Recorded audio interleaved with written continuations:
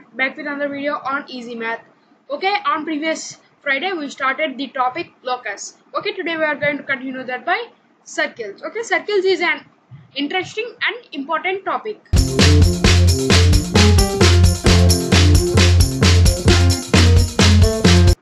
First, let's start by definition. Okay, in previous video, while defining locus, we take an example of circle. This is the same. A circle is defined as locus of point which moves in a plane. This is the plane which moves in a plane such that its distance from a fixed point. As you can see here, C is the fixed point. In that plane is always constant. C lies on the plane we have taken, and fixed point in the plane O, the distance CP is always constant. That is called as radius, and that fixed point is called as circle. Okay, now what is equation of circle? Okay, equation of a circle means the equation of the circumference which denotes the point P, which is at a fixed distance from C, or we can define that as it is the locus of C, the equation of locus of C with the condition of fixed distance CP, which is radius. We can use constants which depend on the position of the center and length of the radius.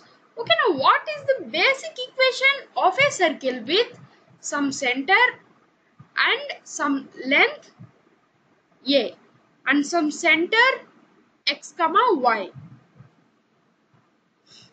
Okay, now the equation is x minus h whole square plus y minus k whole square is equal to a square. This is the equation of a circle with center C, h comma k and some point on the locus P, x comma y and radius A.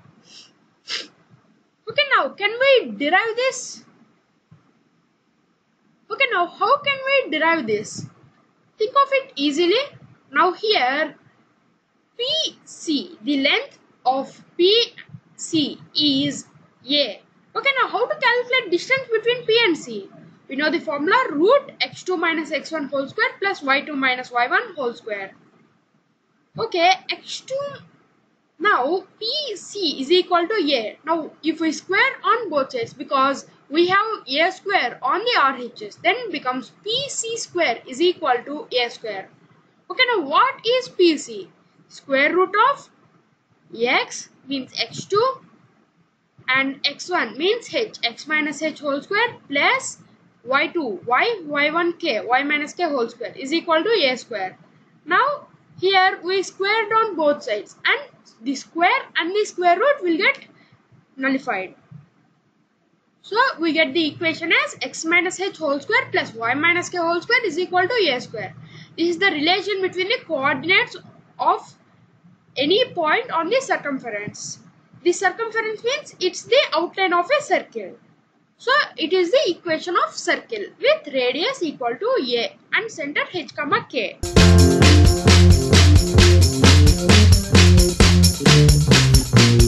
There are some special cases. The first case is when the circle passes through the origin. What is the equation of circle if it passes through the origin? O be the origin and C be the center, h comma k. Okay, now OC is equal to radius A. Okay, now how can we prove that?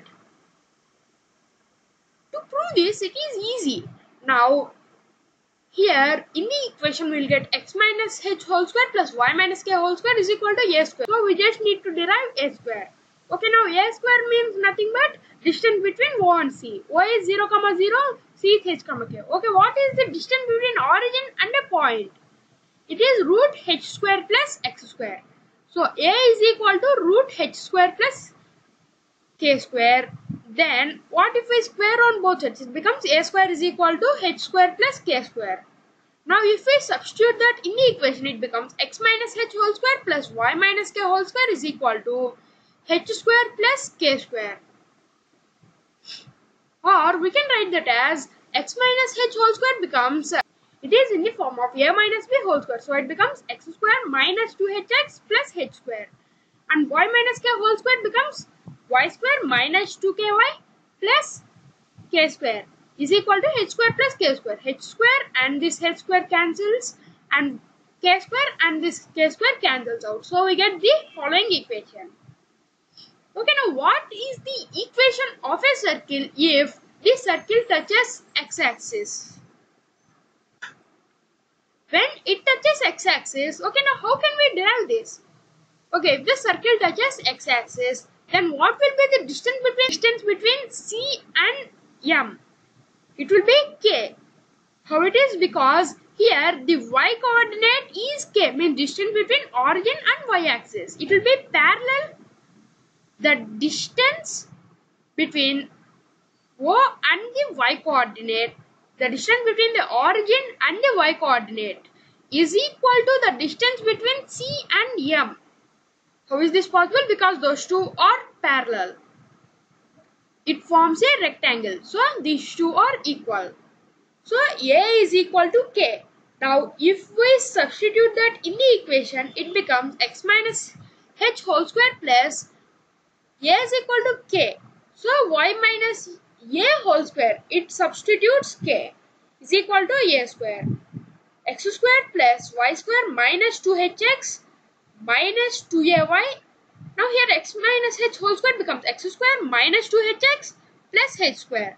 And y minus a whole square becomes y square minus 2hx plus a square. That a square cancels out with this a square. So we get the following equation. Now what if the circle touches y-axis? Okay, it will be the same but in the opposite direction. Here a will be h.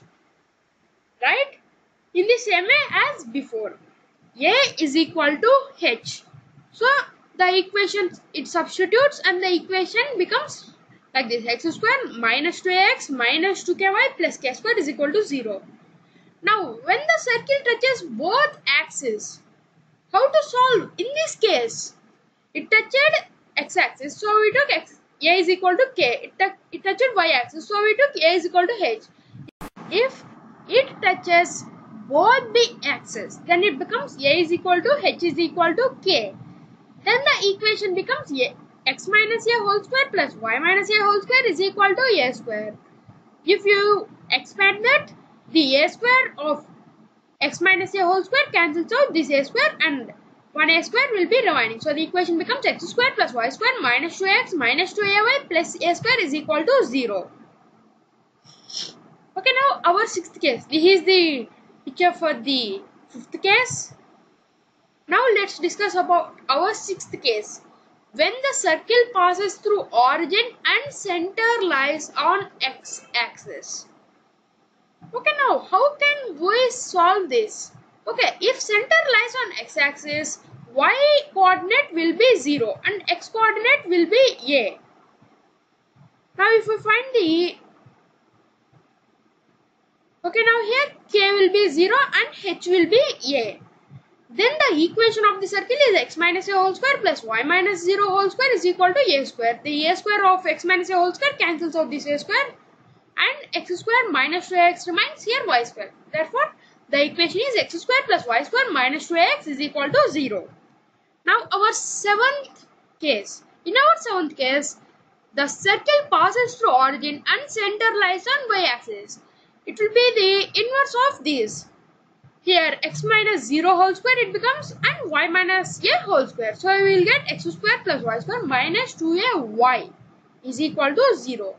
Okay guys, this is for today's video. If you like the video, hit that like button, smash the subscribe button, ring that bell icon. It notifies you when I release a new video. If you have any doubts, comment down below. I will answer them in the next video.